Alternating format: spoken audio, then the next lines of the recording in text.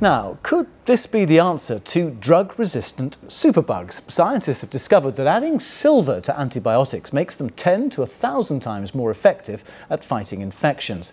Silver's been used as an antimicrobial for centuries, but little has been known about how it works. Well, let's speak to somebody who should be able to explain to us, Professor José Ruben Morones Ramirez, who conducted the research and joins me now from Monterrey in Mexico. I mean, it sounds almost medieval.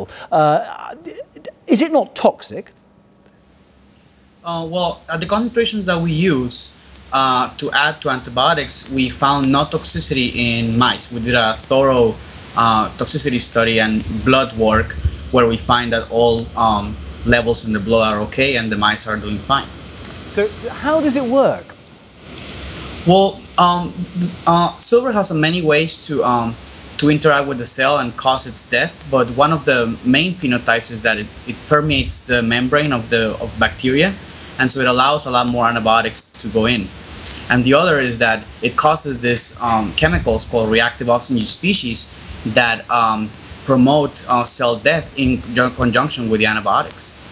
So how are you going to, I mean, if it works for humans, I think you've only tested it on mice so far, but if it were to work for humans, how would it be administered? Would it be like a silver-coated pill or an injection or what? Well, there are many ways that we can administer. For example, we can take our antibiotic and then take a glass of water that contains silver. You only need 250 milligrams, so it's about half a Tylenol pill. Or you can have it in the solution of an injection, or you can also have it inside the pill, right? You can have a pill with silver inside in solid solution and in a solid, and then the antibiotic.